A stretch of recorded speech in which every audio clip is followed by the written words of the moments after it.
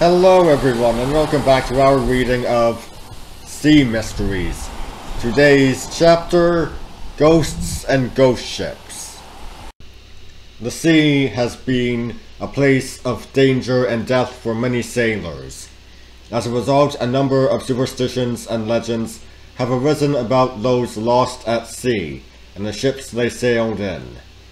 Most of these, of course, are the work of many a sailor's vivid imagination, told and retold with ever more fantastic details added. But there remains a handful of genuinely puzzling ghostly sea mysteries that still send a tingle of fear down the spine. Mystery surrounds the tale of the Orang Medan, a Dutch freighter that was bound for Jakarta, Indonesia in February 1948. On a day of calm seas and clear blue skies, she sent out the following SOS call, which was picked up by over a dozen ships. Captain and all officers dead. Entire crew dead or dying. Now I am also near death. A grim sight awaited the rescue team that reached the stricken vessel 3 hours later.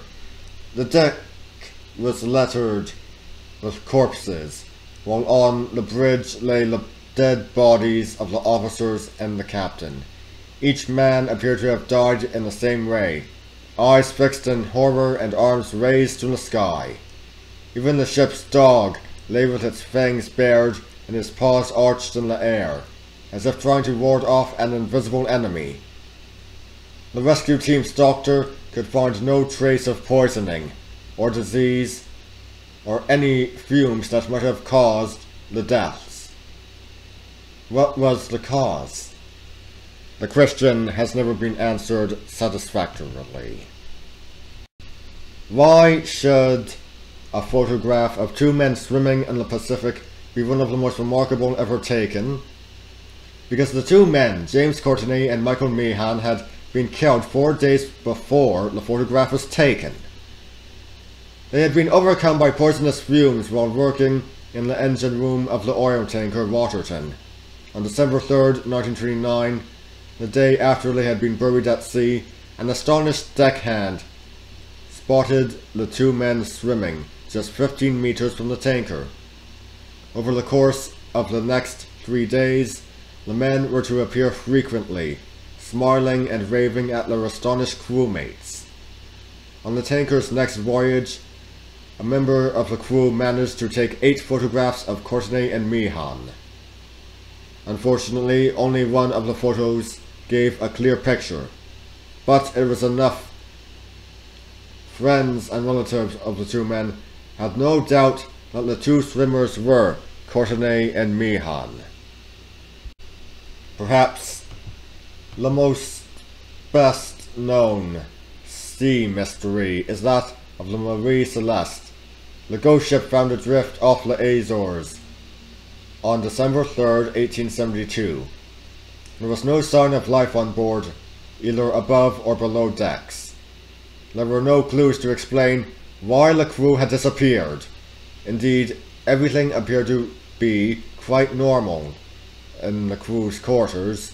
Clothing lay folded neatly on bunks and washing hung on lines. In the galley, breakfast had been prepared, and some of it had been served. In the captain's cabin, breakfast had been left. Next to it, the captain's log showed entries up to November 25th and gave no hint that anything was wrong. Why was the Marie Celeste abandoned?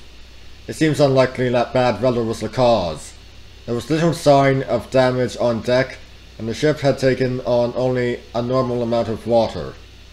Was there a mutiny?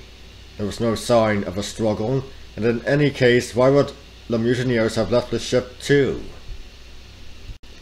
Instead of answers, there remains one final question. How did the Marie Celeste remain on her intended course for 8 days and some 800 kilometers with no one at the wheel to steer her? Stories grew up that the ship was cursed.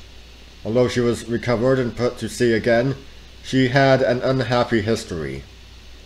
She was sold 17 times in 11 years before being run aground deliberately off the coast of Haiti in 1884, taking her terrible secret to a watery grave. Well, aren't those quite the mysteries?